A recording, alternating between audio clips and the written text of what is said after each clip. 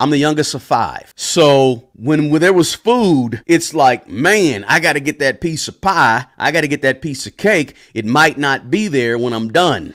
I may not be able to go back for seconds. So I'm going to pile everything on my plate right now, right? And this is what happens. This is the poverty mentality that we have a lot of times with our money. We say, I got to go get it. I got to have it right now. And we're used to just saying, oh, man, I grew up with nothing. Now I have a job making $50,000 a year, $80,000 a year, 6 figures, whatever it is. Now I got to go get something. Oh, as soon as I make money, I'm going to go get that brand new car that I've always looked at and saw in the magazine. Because now I got the money, I got to go get it. Because that type of mentality means that every time you make more, you're going to spend more. And if every time you make more, you spend more, you'll never have nothing. You'll never have enough because you make more, you spend more. What I try to tell people to do is make more, spend the same. Make even more, spend the same. Now you're making $150,000 a year. You're still spending like you make $30,000, $40,000 a year. And now you got a big old cushion in between your expenses and your income. And now you can invest like crazy because you got out of the habit of make more, spend more.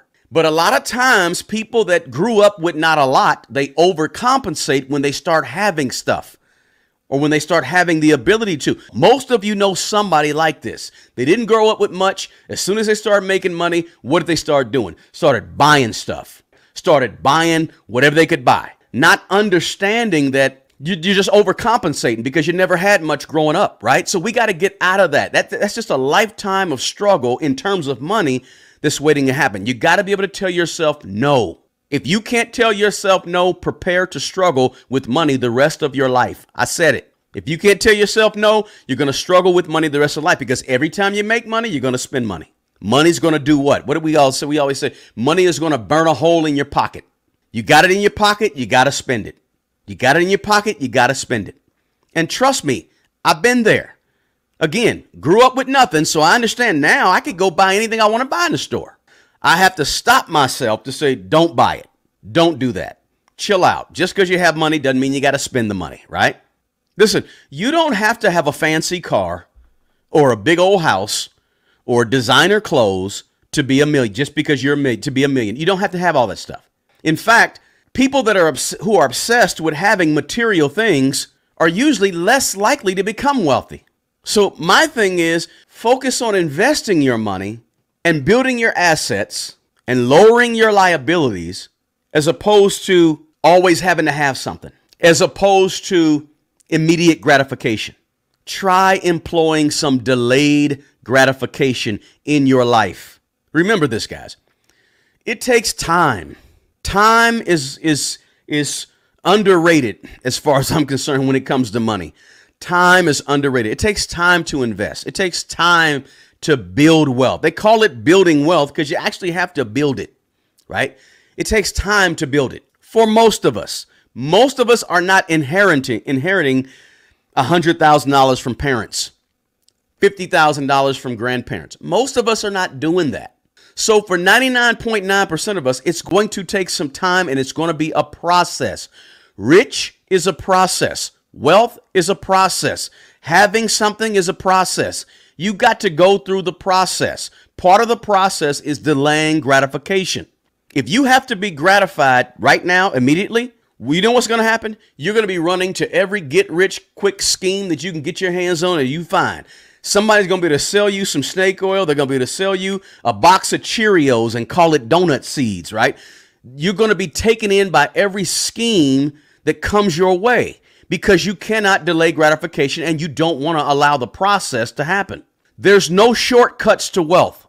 There's no shortcuts to wealth. I don't care what they tell you on that podcast that you watch every day or you listen to every day or on Spotify. I don't care what they tell you on any of that stuff that you see.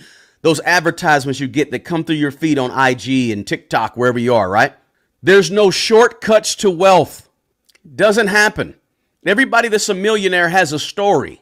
Now listen, yes, there are trust fund babies out there that get inherited money. They're out there.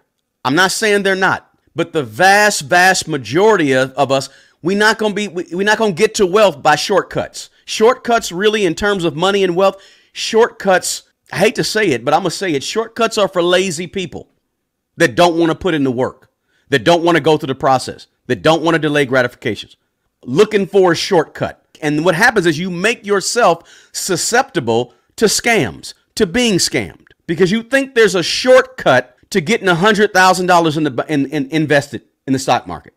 You think there's a shortcut to having and owning 10 rental properties. I like to be honest, straight up with you guys. I don't like to pull punches or fake the funk or play games. I don't want to toy with your mind. None of that. I'm not trying to make things sound better than they are. Building wealth is a process and it takes time. And if you're not willing to put in the time, try to find a get-rich scheme. I'm pretty optimistic. I'm not pessimistic. I'm a pretty optimistic person.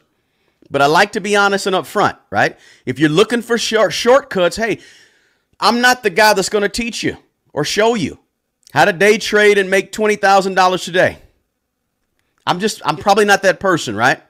I want you to be above average, but I want you to understand the process. When you understand the process of building wealth, then you understand the importance of building a strong foundation.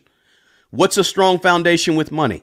Having an emergency fund, paying off your debt, not taking on new debt on anything going down in value, only building your assets, things going up in value, doing a net worth statement once a month, doing a written unique budget every single month, revisiting that budget to make sure you're on track.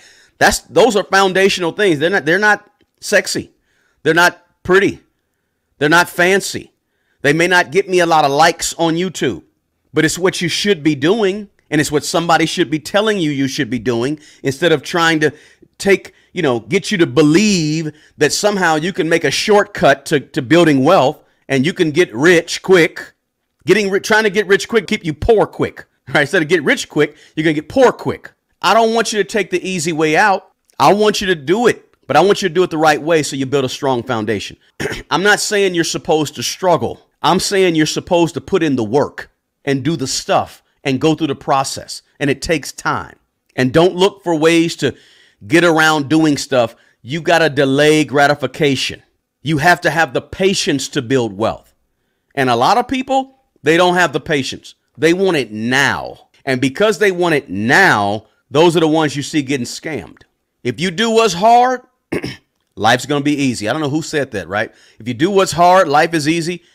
But if you insist on always doing what's easy, life is going to be harder. That's it. They lied to you when they told you that you can have it all. You can't have it all. You really can't have it all. You got to sacrifice some things, guys, to get to where you want to go. I hope I didn't step on any toes in this live, guys. I don't mean to step on your toes. I just want to give it to you the way that I know is effective, which is straight up. No beating around the bush. No making it look like, right? I don't want to put lipstick on a pig. Is that what the saying is, right? I got all these sayings in my head. I don't know exactly how to say them. I don't want to put lipstick on a pig, right? I want to tell you the truth. I'm here to tell you what I believe is the truth, right? My opinion on what the truth is after all these years of building wealth. I had to build my wealth. I pulled mine up out of the gutter, right? From nothing, zero, below nothing. And I was a grown adult person.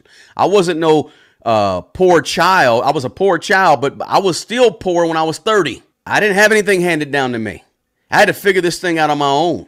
Now what I do on this YouTube channel, on Smart Money Bro, on YouTube, is I try to help other people figure it out before they get to be 30 or even when they're 50. So again, don't be mad at me, but I hope you guys got something of value out of this video, something you can share. Don't forget, free stuff is in the description box. People that put YouTube videos up, they put stuff in that description box that's helpful.